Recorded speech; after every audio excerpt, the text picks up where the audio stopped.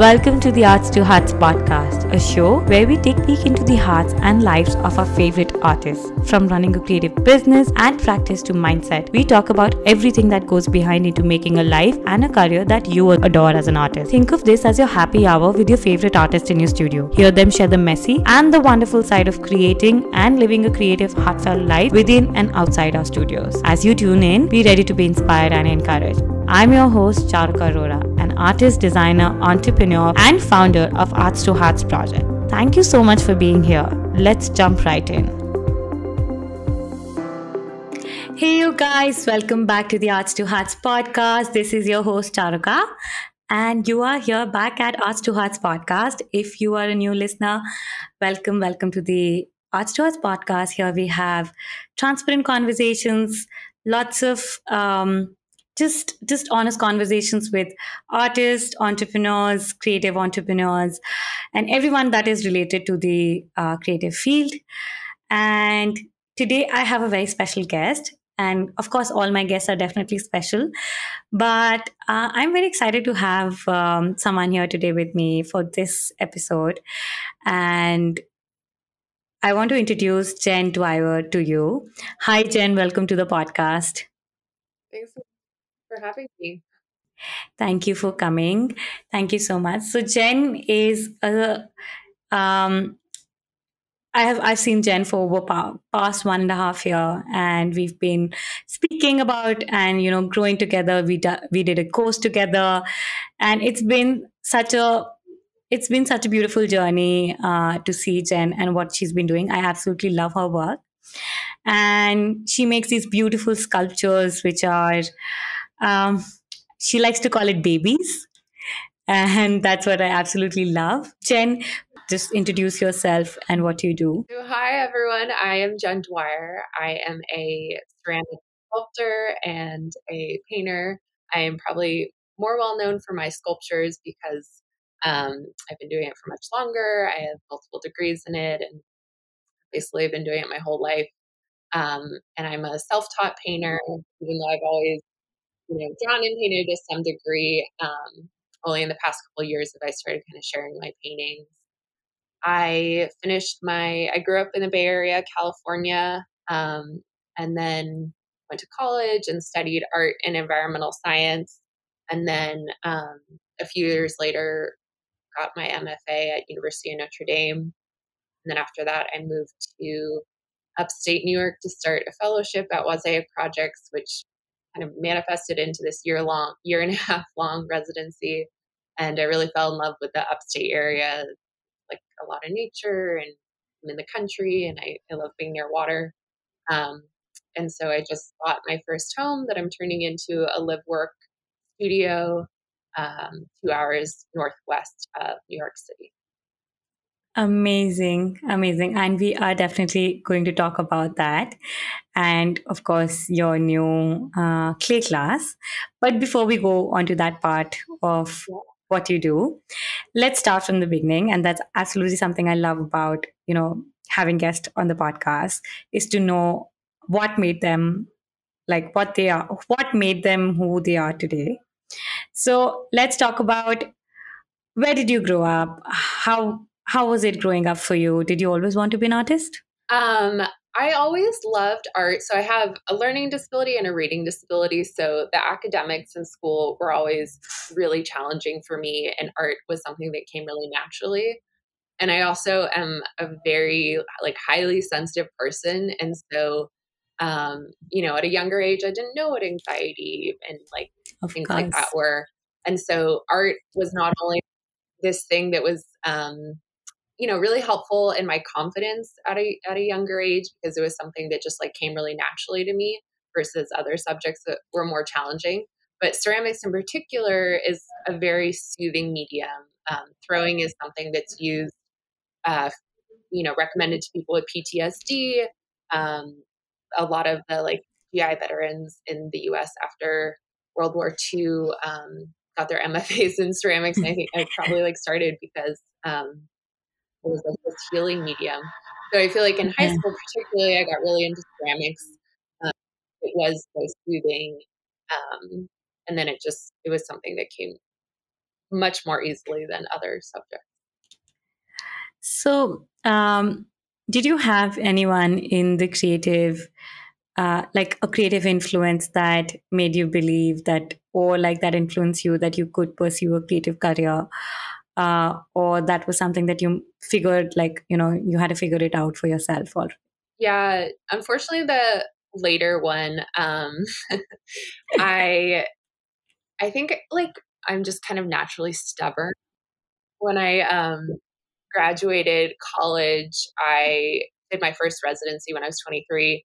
And I remembered, telling my parents I was going to be an artist, and they laughed. And, um, they were, I think like now, a decade later, I'm really kind of grateful for their lack of support in a way, because I think it forced me to be really intuitive, or not intuitive, really, um, do a lot of research and be really resourceful as to how to pursue this like very unclear path.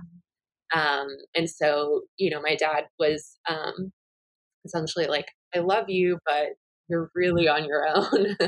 And so some girlfriends were moving to Brooklyn when I was 23, and I moved with them, and I applied for a residency in Brooklyn and an internship. And I think that was really helpful, because I slowly but surely, just started to be in an environment where art was their career, and that wasn't like this crazy thing. Everyone had to work incredibly hard, but it wasn't like this pipe dream, like people were doing it.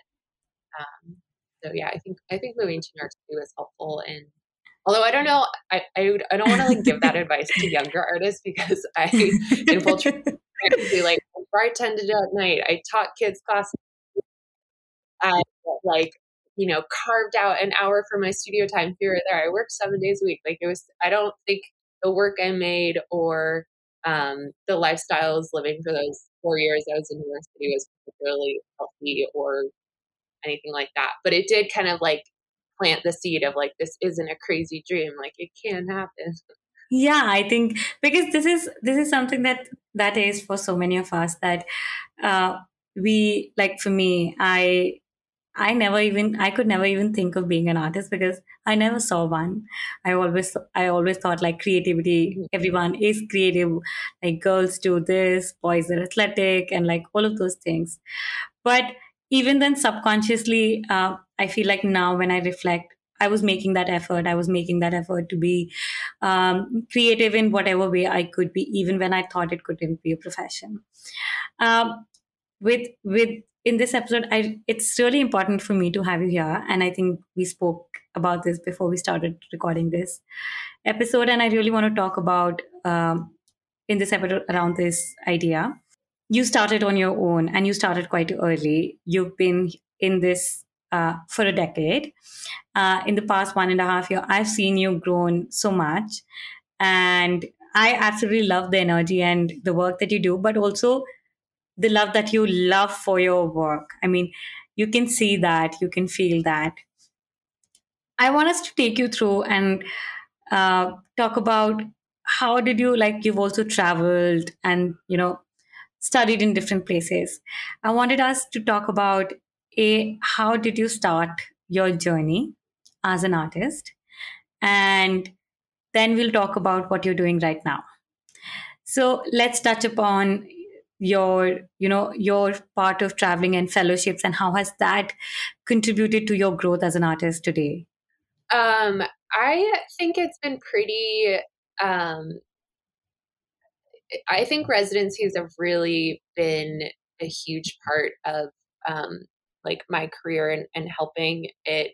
When I was living in New York City, I just felt like I didn't have the time or resources to, spend as much time in the studio as you need to progress. And so in 2016, or 2015, I applied to grad schools, and I did a bunch of research. I applied to like 12. I think I got into half of them, got a couple more interviews to other ones that I was waitlisted on.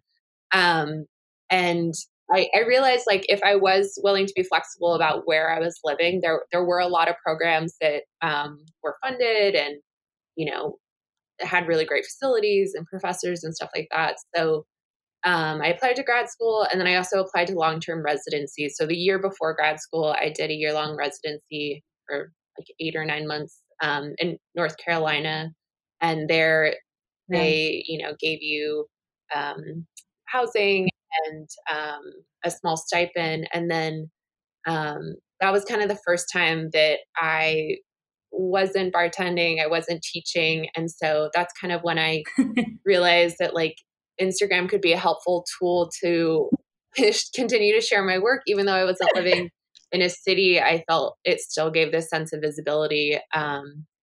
Yeah. And then also I started, selling some smaller works just to help fund the larger works. Um, but yeah, I think residencies are really wonderful for many reasons. Like you meet I've made probably my closest friends other than grad school through residencies.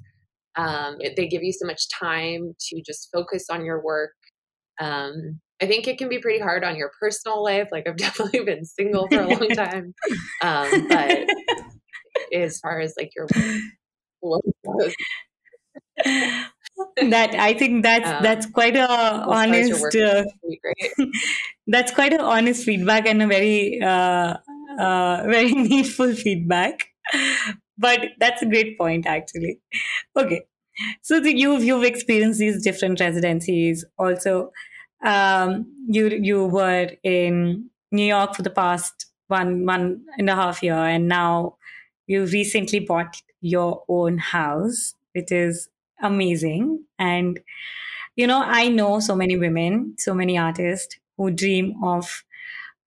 First, I think the most a lot of people just dream about making enough to survive themselves as an artist, to be like a person who makes a living with their art. How has your journey been from someone who started of, with with no clarity, you were just figuring it out, to now building you have a career that's supporting you, and you've got your first house with that. So I think it's many things, and I feel like in the Art Queens, I know that I there's a lot of um, conversation about just diversifying. So I feel like that's what I kind of wish I like knew younger and would like advise to anyone is just having multiple income streams. So, you know, right now I do smaller works for studio sales and I do larger commissions and, working towards upcoming shows. But I think it's having like many different creative, and I teach a little bit. And so that would be my recommendation because, even like you'll get those large sales, you'll get those commissions and it's exciting, but then it's like the in between time. I think it's just, at least for my anxiety, I think it's a lot more helpful to have multiple things all the time because then I feel like my work is a lot stronger. I'm not stressed out. And Yeah, of course. How was it when you were starting out, and you know the journey of putting your work out there and building like a steady income with the work that you're making? um, I think that's nice to hear you say that because I feel like I have these like long term dreams that I'm like, oh, I'm so far. Um, but I think it's like such a slow, steady thing. It's really, um, I don't know. It's like slowly but surely. And that's such a nice perspective to have because I think it is easy to think about like what you don't Of have course. versus the stuff that you do have. Um, so yeah, I mean, Absolutely. um, I think it's just yeah. I guess yeah. I think a lot about when I kind of first started forcing myself to try and use Instagram more, and only in the past year and a half have I started doing smaller work studio sales. Like it still feels like a very recent thing.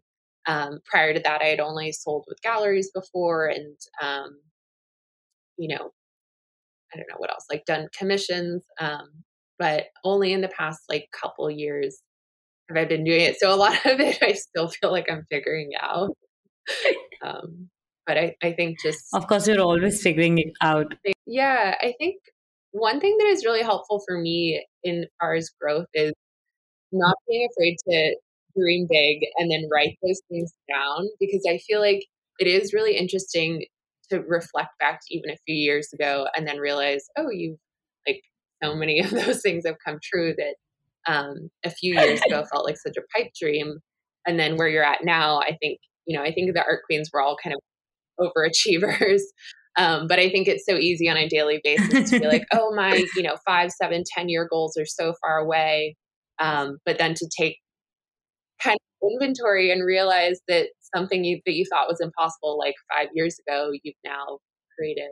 That's true. Actually, that's true. Sometimes we just, in the hurry of what we want, where we want to be, sometimes we forget to appreciate where we are today and how far we've come.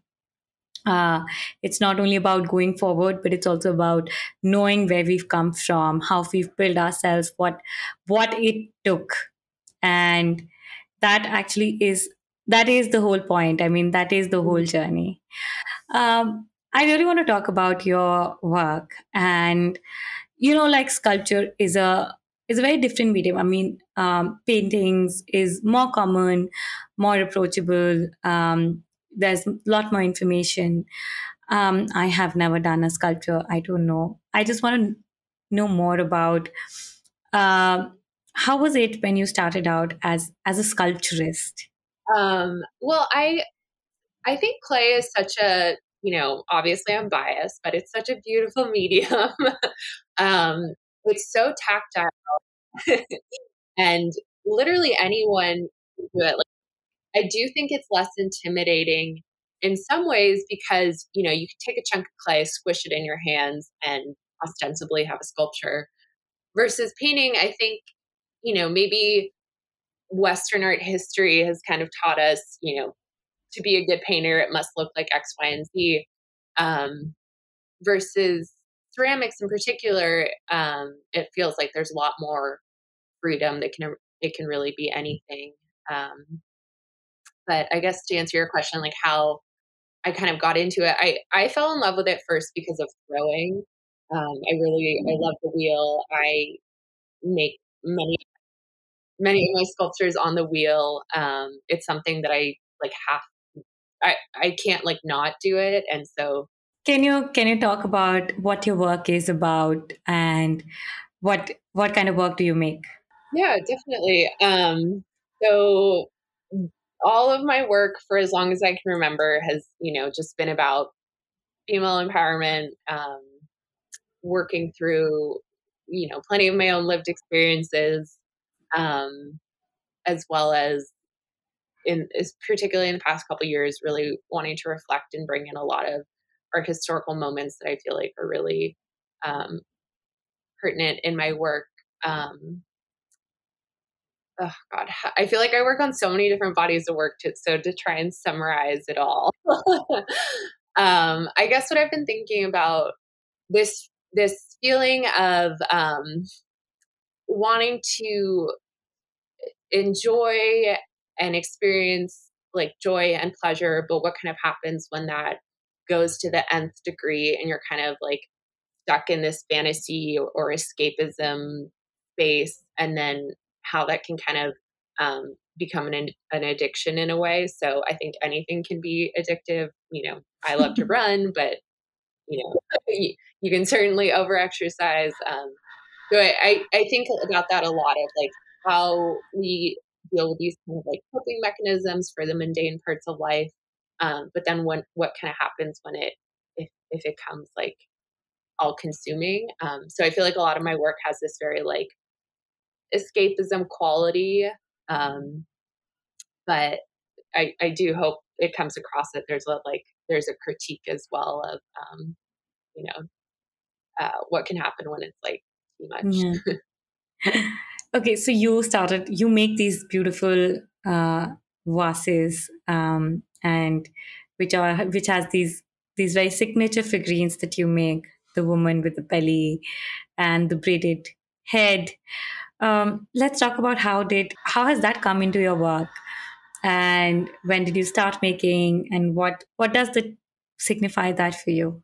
Yeah, so there's hundreds of these Paleolithic, goddess figurines, and I think they're more iconic and more known to be these fertility figures, but more recent research and theory is saying that they were thought to be sculpted by the original artists. So I love to think about them as a motif for the original female gaze, the original self portrait that a female made of herself. And that's why in this article I was reading in school, that's why their bodies are so unproportional, because before mirrors, that's how women saw themselves looking down. So Mm. I love them for that reason. I also think it's interesting to think about art history and ecology, and especially in that time period, no one can completely prove what they actually were used for. So I think that creates a sense of imagination as well to imbue your own narrative and, kind of create these stories for them of what Mhm. who they were and what they were doing. And that's very interesting. And now that you're saying that, I honestly did not know about this side of your work or the thought process, and it's so good to learn more about that, because every time I see your work, it brings me so much joy because it looks so beautiful. I think I am still so obsessed with this image of, the dinner tables. Like, it looks like a dinner table setup that, you have those candle stands, those vases, and like those porcelain, like those beautiful colors. And then you make those knuckles. And I feel like there's this beautiful integration of art, but also utility. And like how you can how the work that you're making is not something only that I can maybe just hang on the walls, but it becomes a part of a life, like, that also provides me some kind of value. Was that something Yeah. like when you were, and I think this is something that a lot of artists deal with, uh, because art is something that it has to be, there's a lot of stereotypes and information that keeps floating around. Did you were you always making this kind of work when you started, especially while you were learning in college and then all of that?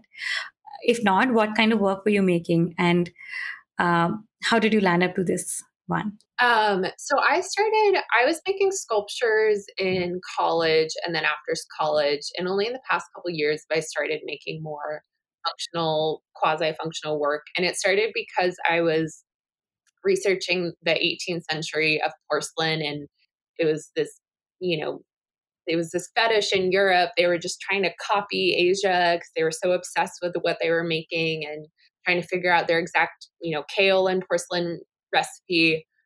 Um, and so I was looking at a lot of these Rococo objects, and they're and I think the reason I also love Rococo is because I think it's interesting to think about the fetish of porcelain and how that contemporary fetish of the female body, try and draw a parallel. But in the Rococo aesthetic, a lot of things are functional. So there's porcelain figurines, but there's a lot of vases and urns and candelabras and um, dishware. But they're still all, like they're at the time it was like this status symbol of wealth. It would be like a designer handbag. So, but then today, when we see these Rococo objects, they're very gaudy, they're pretty hard on our modern eye.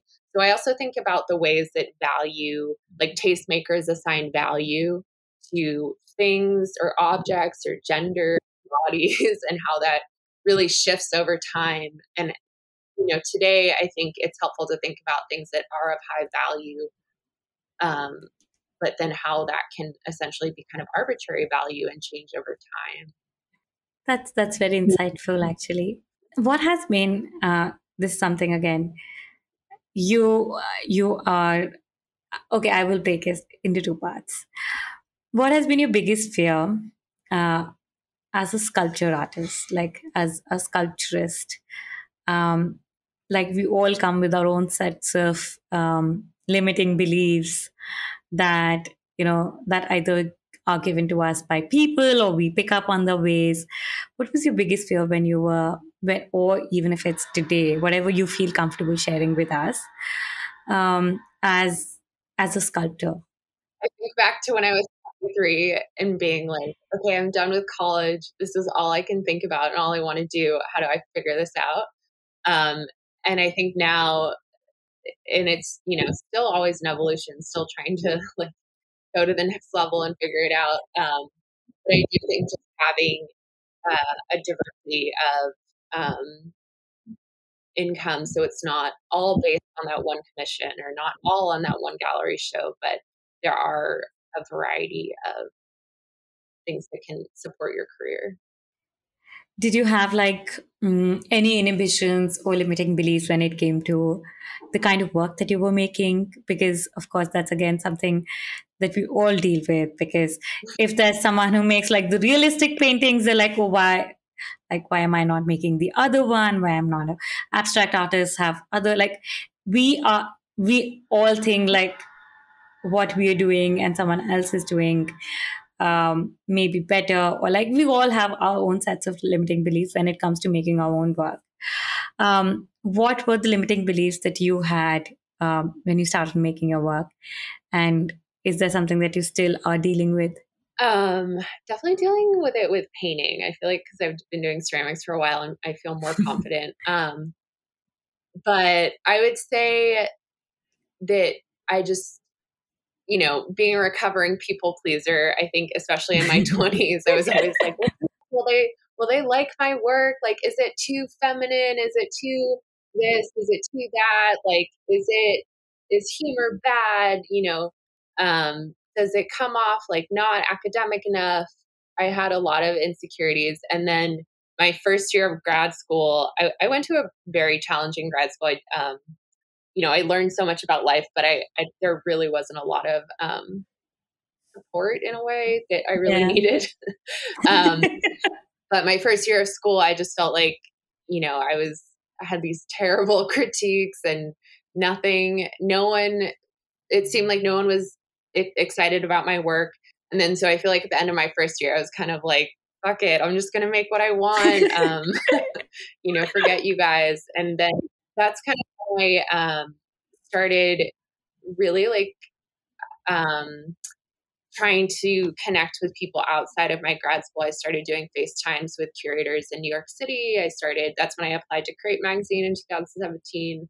I really just started, I was getting zero validation from my MFA program, which, I know it's not their job to say like, oh, good job, like pat you on the head. I know it's their job to, be Yeah. critical, but I just felt like it was like being like toxic. And that's Um, something that a lot of a lot people of in the creative world toxic, deal. well, kind of toxic. Yeah. So I was kind of like, if I'm not going to really get the support or feedback or help that I need from my program, I'm going to kind of take it upon myself to connect with curators that are excited about my work and can give me some like helpful feedback. Um, and also, have my work in publications that is excited about my work. And I think that was really, really helpful to see that there's this whole world outside of my MFA program that was excited about my work. And I think it also helped me realize that not everyone's going to love your work, and that's normal, but some Mm. people are going to love it and some people may hate it. But we really just invest and focused on building like your community, and I think that was helpful. Okay, so my question to you is, and it's something, it's a struggle most artists have. You went the traditional route. You did your MFA, you've done your graduation, you've worked with galleries, you've done what mostly people, a successful artist, or the success formula for what we term as success entails. But then I've seen you taking up this space that you own, the digital space, showing up and taking that, taking the whole of your own career in your own hands, also representing your own work. How has that journey been for you? And from that to this, and it's not like either this or that, it's of course a combination of both. But I know it takes a lot of effort mentally for artists, for us to accept that what people promote or like what's published is a picture of what an actual artist is versus what is the reality today. How has that been for you? I mean, it's a very new journey, and I think it's something that I'm still figuring out, still, have insecurities and building confidence. Um, but I think, so a year and a half ago during the pandemic, I was let go from my day job, and so I needed to figure out bills to pay, and so I started doing studio sales, and I remember and I have, I'm pretty prolific, and so I have these little figurines, and I started just making them available on Instagram and on my website. And I remember the first one I sold, I was like, this feels illegal. Like, I'm not selling it to a gallery. Like, am I doing something wrong? And I think it just kind of forced me to help thinking, like, why not? Um, why not kind of like things are changing. There's no set rules. I don't know, kind of try things and see what fits and what works. And now I have a show coming up in 6 months. So now I'm in this time of making larger works, which I feel excited about. But I think just kind of trying to, think outside the box and not say like, this is the one way to do everything. Cause I think that it is, and that's a belief I had for a long time. That's still something that I am like constantly working through. Like by no means do I have it all figured out. I'm definitely like still trying to figure it out. But I think just not being afraid to like question, like, why not? Let me see if this works. You know, why not see if I can sell some smaller works that can help fund some larger works, and it also is really nice to connect with people too. It feels so good when people tag me in their stories with the little guys I sell.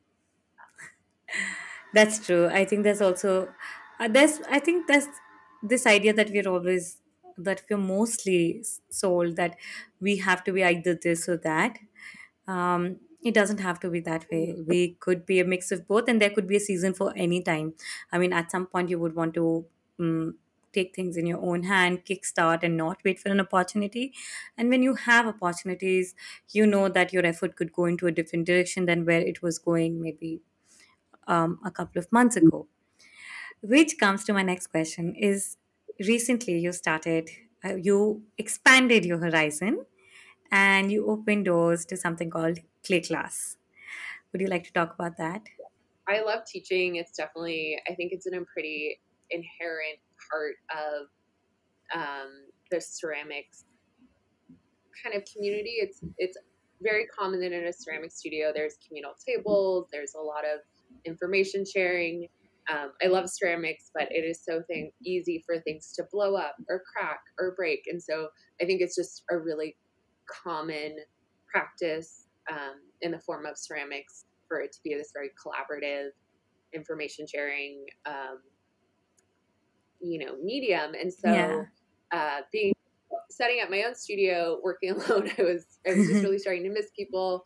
Really, I've always enjoyed teaching. I think it is really hard to be a full-time educator and a full-time artist, and so I have chosen the full-time artist as my focus, but or for my career. But I really miss that part of teaching, and so being able to do a clay class every so often. I think right now I'm going to probably do it 3 times a year. Um, for 6 weeks. And then also I have the recorded version as well. But it's giving me a sense to be able to connect with people, to be able to share knowledge, and it's exciting too to see students that have never worked with clay before and how quickly they can progress. Yeah. Yeah, I've seen Anna do such beautiful works. Kat makes such beautiful sculptures, and they look like. Of course, I always love what you made, but it's so amazing to even see how you are now helping people with your own skill sets to learn something new and um, introduce another medium to artists, enthusiasts, or just people who are just interested in trying another medium. And it is something that, like, you know, I and I want to talk about this because I know this happened, that you had a few inhibitions when you were thinking of doing this. Can you talk about what those fears were and how did you overcome that? I think the biggest fear was the fear of technology. I think that, I trust that I'm a good educator. I've seen my students' work grow. You know, I really enjoy working with other artists. But it was definitely the, how do I even start this? Will anyone sign up? You know, is it going to translate the same online? And I feel like, you read all the books and everyone says just start, just try, and that is literally like, I think Kat said that to me so many times, like, just put it out there. And I think that's like the advice I would give is, like, you have this idea, if you can't stop thinking about it, like, you at least owe it to yourself to try putting it out there. And it's still in its like kind of like incubation beginning stage, but it's been really wonderful to work with people. And um yeah, I really love it. It's bringing me a lot of joy, and it seems my students are enjoying it too. Amazing. As viewers, also we're enjoying it too. And if you've not checked out yet, or if you don't know about Jen's clay class, you should go definitely check out. You can find the links also in the show notes. I will add Jen's work and the access and the links to clay class so that you can access that. Jen, I want to say a big thank you for being so kind and warm, and for being so honest and sharing things with us. It's been a pleasure to have you, and I am so excited now to go to the most favorite part of this interview, which is more like a conversation, is the rapid fire. So, are you ready? One thing that you want to convey through your work in the arts. And female empowerment. What's that one word that describes you the best? Sensitive, hardworking, playful, I don't know. Tall. If you could have a studio anywhere in the world, where would it be? Yeah, I can hear you. New York City, Paris, LA, San Francisco, and the country. Your biggest source of inspiration. Um, Other women that have gone through challenging times and kind of seeing them come out on the other end, and then hearing them talk about their struggles. It's so inspiring to kind of see where people are at now and then understand their journey. And I find it so empowering and inspiring. Your favorite women artist. And the first artist I really like fell in love with and just had this deep obsession um, was Francesca Woodman. She's the daughter of a very well-known ceramic artist, Betty Woodman. But I remember when I first saw her photographs, I was just like, oh my God, my whole heart. Um, and then I feel like, there's plenty of others, but that's really like the first artist I remember being obsessed with. Okay, I'm going to check her work out, and I'll link her work in the show notes. Who's your go-to person when you're in trouble or in need of advice? I have a handful of like five girlfriends that I are just like my family. I talk to all the time. Lizzie from the Art Queens has become one of them. I feel like her and I, like, we've never met, but we talk. But yeah, I always, I love my family with all my heart, but I am just such a sensitive people. I really need, I think I need more than my parents like knew how to do. And so I feel like Yeah, my girlfriends have always been like my absolutely. soul, my family. No, absolutely, that's true. We all need them. We all do. And shout out to Lily because she's an amazing friend, and I'm so glad to know that we share that in common. Can you share like one moment, is any out of many, that just makes you feel like at that moment you felt like you were so grateful to be an artist that you took this leap of faith and you chose to be what you wanted to be? Any one incident, anything that you would want to share? I think the other night I was hanging out with some friends. This was just last weekend, and I was just, I don't drink, and we were at a restaurant, but it's kind of like a bar restaurant, and they're really incredible painters, and I was just drawing them, and then we each they were like, oh my God, let's play a game. Let's do like 5-minute figure drawing. And then the whole night just turned us like eating, and they were drinking, and I was drinking water and drawing. And it was such an amazing night. And so I think that at that night I was like, I just, I'm like living, like spending time with these incredible artists, and, having such a good night, like doing what I love with people that are wonderful. But yeah, I felt good. I think, um, I feel like so much of being an artist is like spending time with other artists feels really special. I so agree to that, and I think you are really fortunate that I feel like I'm still craving for that experience every day, even now. I mean, of course, I have all of you beautiful people and like the whole community and everything. But even then, I just can't wait for a day where I can actually sit. We can like sit in real and like have that time. I mean, how wonderful would that be? Yeah. Yeah. And I mean, it's hard too. Like, I live in like an hour away from most of my friends. So it's like on the weekends I see them, but Monday through Friday, just alone in the studio. um, so I think, I, yeah, I think that's something that everyone's like, If you were to meet younger Jen today, what advice would you give her? oh my God, chill out and have more fun. I definitely am a very sensitive person, have anxiety, and I'm an overachiever. And so, put a lot of pressure on myself. But I think about when I was in my early 20s and just how hard it was to really be present with friends. And, of course, this is something I'm like still practicing. I'm not great at it.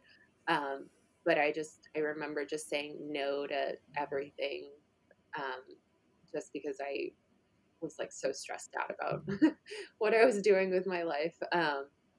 So I think today I feel like, very much a work in progress, but being able to leave the studio and have a dinner with friends, and just like enjoy being there with them feels really special.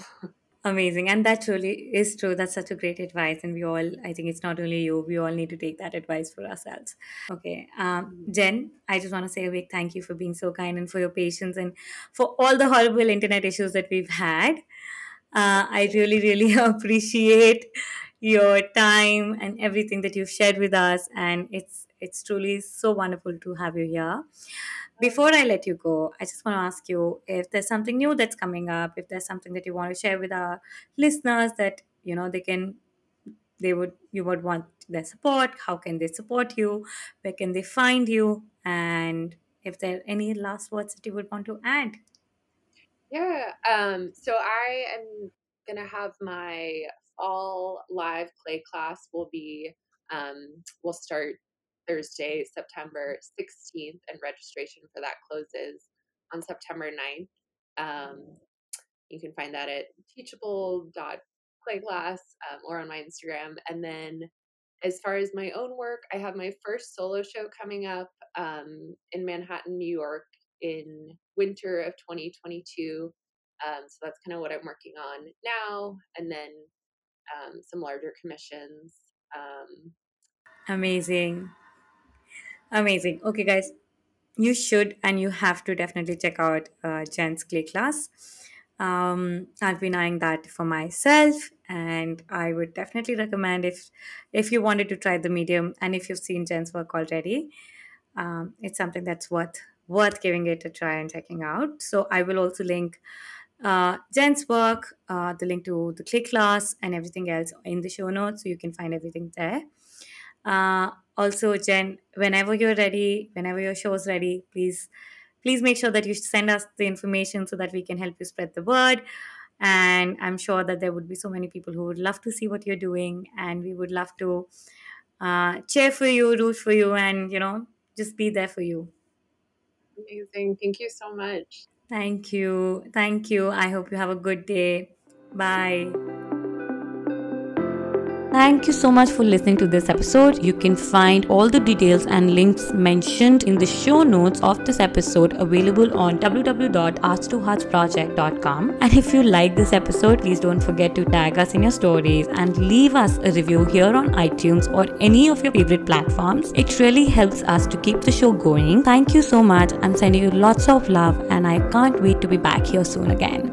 Bye.